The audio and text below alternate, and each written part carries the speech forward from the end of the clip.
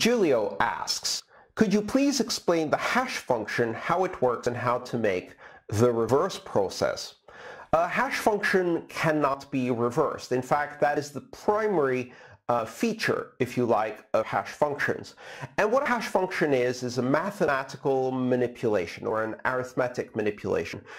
Basically, you take a series of data or a stream of data that's coming into the hash function, and you mix the bits with a particular recipe, and that's the hash algorithm. So the SHA-256 algorithm uses a specific recipe to mix the bits using various arithmetic manipulations at a binary level, such as, for example, shifting bits left or right, as well as exclusive OR and other mixing operations at binary level. Now, all of this mixing together will take an arbitrary stream of data of arbitrary length and produce a fixed fingerprint for that stream of data that is 256 bits long. You cannot arrive back at the original data by reversing the hash function. That is a fundamental feature of hash functions. You also cannot predict what the hash function will produce or deliberately produce a specific output for the hash function by tweaking your data. Effectively, every time you put data into a hash function, it produces what appears to be an almost random number. But it's a deterministic random, which means if you put the same data into the hash algorithm, you'll get the same result. You just can't predict what that result will be. Think of it a bit like, in a visual terms, think of a billiard table, right? Take a billiard ball and hit it really hard and have it bounce off the edges of the billiard table many, many times. Let's say 100 times because you hit it really, really hard. And it arrives at a specific spot. Now, if you started with the same billiard ball at the same location and you hit it at exactly the same angle with exactly the same force, it would always stop finally after 100 bounces in the same position. But if you took a photo out of the final position of the billiard ball and you said, well, where was it when it started? It's impossible to work that backwards. So while forwards, you can take the same billiard ball, hit it with the same strength and the same angle, and it will always end up in the same position finally at the end of bouncing all across the table. When you look at the final position, you can't work backwards where it came from because it could have arrived at that position from a number of different angles.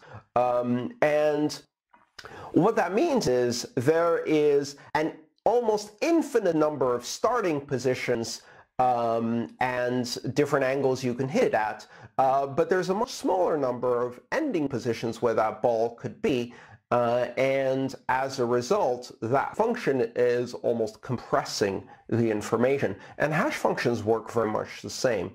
It's useful to make relations between hash functions and encryption in that it is a form that is similar to encryption, but unlike encryption, which is reversible, otherwise of course it would be useful, hash functions also have this compression capability because the end result is always 256 bits, no matter how much data you put in on the front end of hash function. And as a result, the amount of information encoded in the hash function can be smaller than the amount of information you put in. You cannot reverse hash functions, and they produce a number that it appears to be random even though it is actually deterministic and therefore would produce the same number every time. George asks, SHA-256, risks and applying two hashing functions on public keys. The Bitcoin protocol seems to have a strong dependency on the SHA-256 hashing algorithm. Although there is no known vulnerability of SHA-256 right now, what will be the effect and the risks for the protocol in case such an issue comes up? That's a great question, George.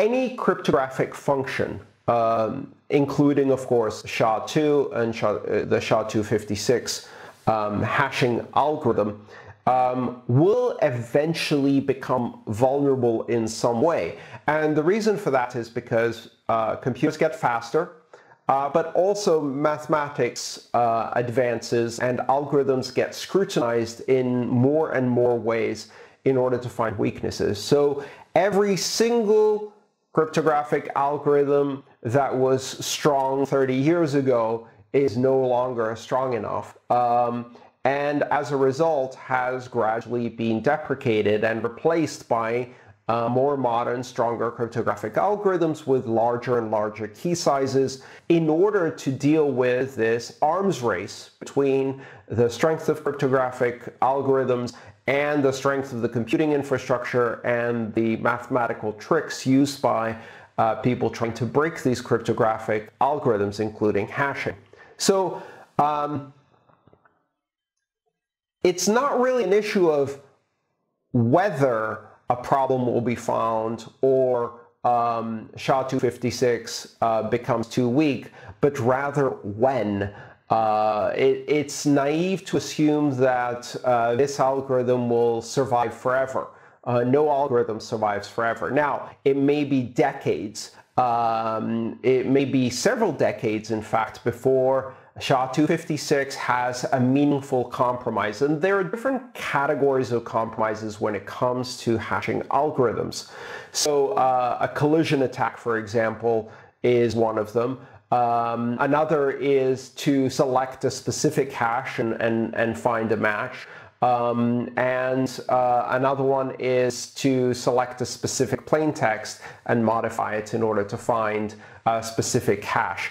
So there are different degrees of vulnerability that you can have in a hashing algorithm. Some are easier, some are harder.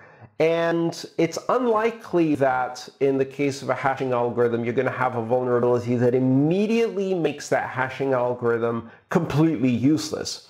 Rather, what has happened in the past and is likely to happen with SHA-2 again is that either a mathematical technique is discovered or a particular weakness that makes it slightly easier to attack the algorithm, meaning that it is theoretically possible at first with enormous computing power, and then eventually practically possible with enormous computing power, and then possible with even less computing power until eventually mainstream computers can break it. We saw that happen with algorithms such as MD5, for example, and the data encryption standard.